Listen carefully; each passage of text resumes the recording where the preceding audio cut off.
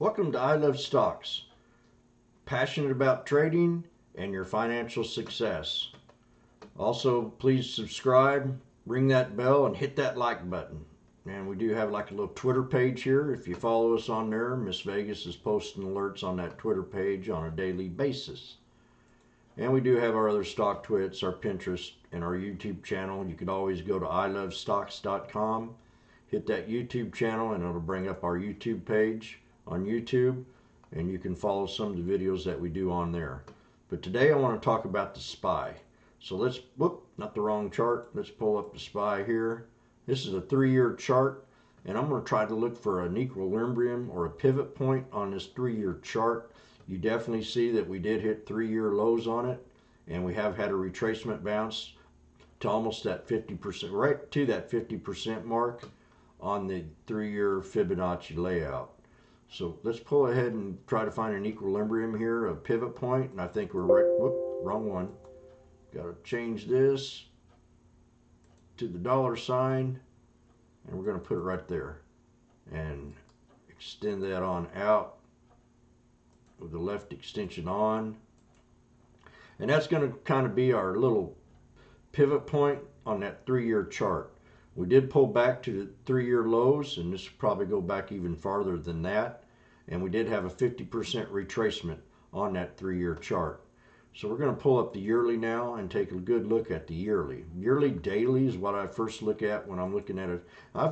When we've had this sell-off, I've pulled the chart back to 20 years and looked at them to try to find supports, because I figured once we hit down to 20,000 on the Dow, and anything below that was going to be a strong buy. We did hit 18 something, and I had a 15,000 for the worst case scenario. So right now we're at 275.37. That's kind of the leak we see. We did touch that right here. Had a little doji right there on that, right here, that little red doji, and she bounced on up on off that before. So we're going to go back to the 3-year, and I'm going to magnify this up a little bit. First, I want to try to get me a trend line that can go up here and match these lines. So I'm going to go to the 20-day, and I'm going to draw me a little trend line from this low that we had here at 217.75 and bring it on all the way up to where I think the trend is. And we'll go right here. In fact, I think I'll go back to that yearly. It's probably a better presentation of what I'm looking for. We'll magnify this up. And this is on a weekly. And we'll just, we'll change this.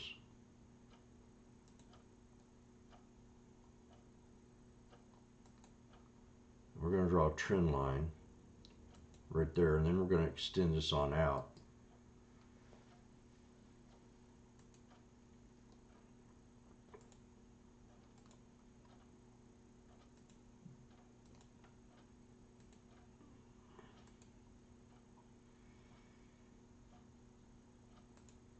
So that's going to be like our little support area if we do pull back to that low.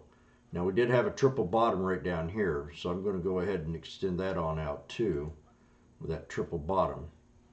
And that's going to be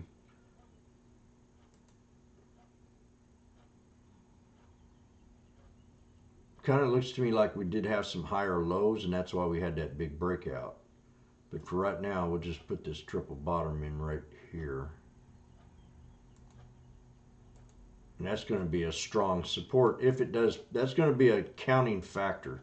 I don't want to see it go any lower than that 243.81, but I don't see it pulling back that much. But what I do see is maybe hitting these bars right in here. So I'm going to go ahead and draw me another trend line right here. And that 261.30 is going to be a solid support. Now my next thing I want to do is do a Fibonacci setup on that 20-day chart, where we had the lows and the highs. And we're going to take and go to the Fibonacci retracement. We're going to hit this high right here and bring it on down to the bottom here at 217.75. Okay, now, so I do know that I'd like to see it pull back to this area right in here, right around the 262. where we had these double tops right here. So I'm going to draw me another trend line right in here.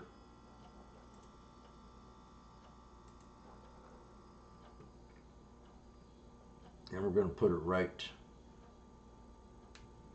oh, I'd say probably right about there. And then off of that, I'm going to draw me a little window in here. And that's going to be my low support area where I think we can pull back to. As you see, this trend line will keep rising up throughout the week. And it'll go higher and higher and higher. So I'm thinking by next Friday, we should hit this area right in here between that 261.30 and that 263.46. Now, I'm not 100% right all the time. Nobody is. But this is the way I feel into earnings, that how the algorithms are going to play off that earnings. I don't think the market really is going to care about any forecast or any earnings, just like they didn't kind of care about the unemployment numbers, because it did bounce off them real horrible unemployment numbers. So we're going to take this and we're going to go ahead and bring this up to right about here. And I'm going to draw me a little support window from that to that. That's going to be where I think the pullback is going to be. The first pullback is going to be right in here. That first support at 275.37. The second one is going to be this retracement on the Fibonacci right here at 267.58. And then we're going to have that lower support level, which I'm going to probably play my option on, right around the 261.30 to the 263.46. And I think that's where we're going to pull back to, and that'll create a higher low, and that's what I want to see.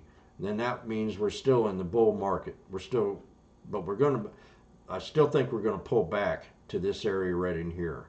So keep that in mind, at 261.30, 263.46 sometime this week.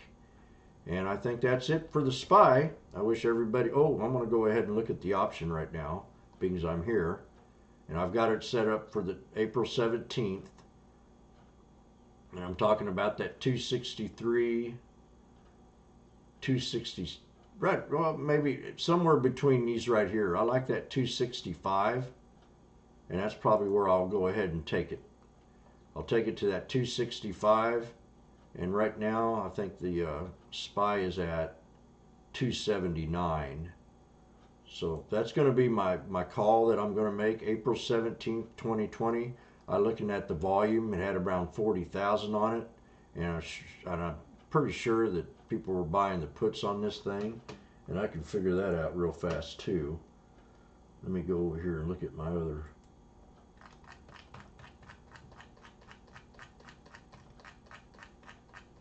Yeah, the put ratio was definitely above at 4.385 compared to the call value that we had at 2.876 on Friday, and these are in millions. And I'll pull this right over here and let you look at it. We had the put ratio at 4.385, and then we had the call ratio at 2.876. And these are in the millions right here. So I'm thinking that's going to be what I'm going to be playing for next week, all week long. And who knows, we might get a dip on it first thing, and this option value might get a little bit higher. So I might pull it back to that 263 level too and check that one out. So those are going to be my two options that I'm going to be looking at come Monday morning. And just want to let everybody know, hit that like button, subscribe, ring that bell, and we wish everybody a great trading week next week. I love stocks.